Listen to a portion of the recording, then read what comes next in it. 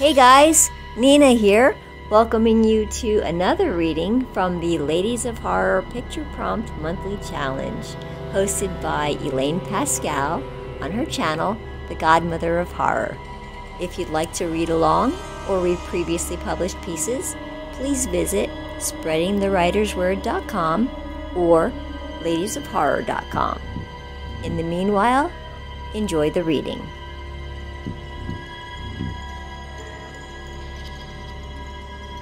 Take It Back by Naching Kassa. Stay down, Tony cried, his freckled face growing red, a thin thread of blood streaming from his nose. Deshawn rose from the dirt and squinted through his rapidly swelling eye. He raised his fist once more. Take it back, he said through gritted teeth. Tony lashed out again, and Deshawn ducked the blow. His own fist collided with the bigger boy's belly, and this time Tony fell into the dirt. He clutched at his stomach. The other kids, the ones who had been cheering the fight, seemed to sense it had ended. One by one, they took their leave until only Tony and Deshawn remained. Deshawn loomed over Tony, his fists clenched. "You gonna take it back?" he asked. Tony coughed and nodded. "I take it back," he said at last. "Your mama ain't a witch." Deshawn reached down, took Tony's hand, and helped him to his feet. When Tony had brushed himself off, Deshawn offered a hand. "We good, man?" he asked. Tony stared at him through slitted eyes and then took the hand. They shook. "You're good," Tony said. "Nobody's ever got up before. Usually they stay down. You got up twice." "So did you," Deshawn replied. "Except the last time." Deshawn grinned. "Yeah, except the last time." He turned to go, and Tony fell into step beside him. "You live just past my house, don't you?" Tony asked. "Yeah, up the road." "Have you seen the spider web? The one in the trees near my house?" Deshawn shook his head. "It's almost as big as me," Tony continued. "Almost as big as you? Man, there ain't no spider big enough to make that." "Must be. You want to see it?" "Yeah. Come on then." Tony broke into a run, and Deshawn followed. Tony's house lay near the road they traveled. Run down and paint peeling, it radiated darkness. One could imagine it as the center of a black hole, robbing light from the air around it. Only it wasn't just light it took. It snatched joy, too.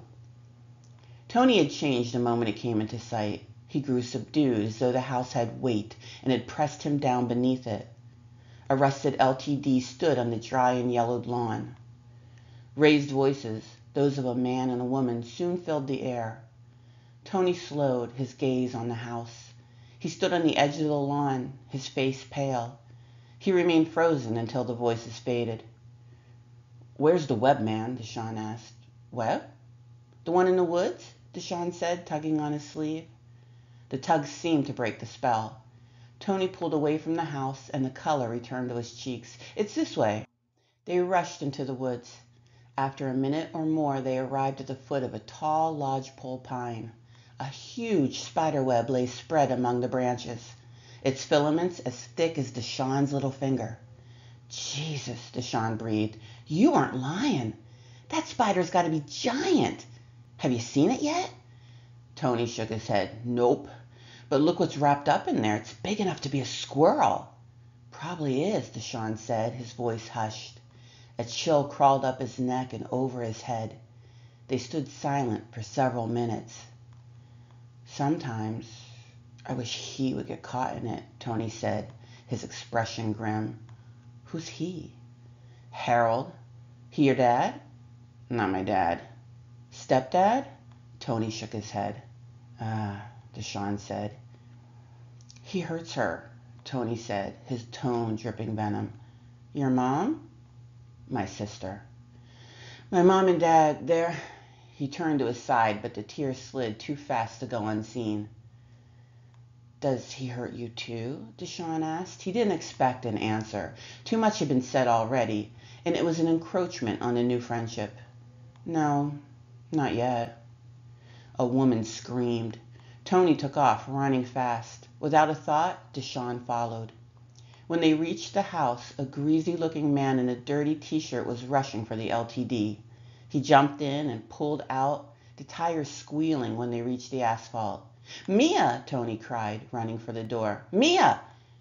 Deshawn didn't pause. He rushed after Tony and into the house.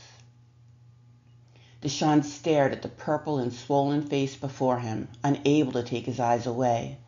Mia lay on the gurney in the back of the ambulance as the paramedics tended to her. "Can I ride with her to the hospital?" Tony asked. "Please, can I ride with her?" The paramedic, a younger man, glanced at his older counterpart, who gave him a curt nod. Tony moved to climb inside, but Deshawn held him back. "He's going to pay for this," Deshawn whispered. "You don't worry. My mom will make him pay." "Better get in the back, boy," the older medic said. Tony climbed up. "How, Deshawn? How can she get him?" "Easy. She knows spells. Most witches do." Before Tony could say a word, the medic slammed the ambulance door and the vehicle pulled away. Authorities found the desiccated body of a 30-year-old male hanging in the web 3 weeks later. Cause of death? Extreme exsanguination. 2 large puncture wounds, the size of golf balls, were discovered in the neck. The body has not yet been identified, but it will be.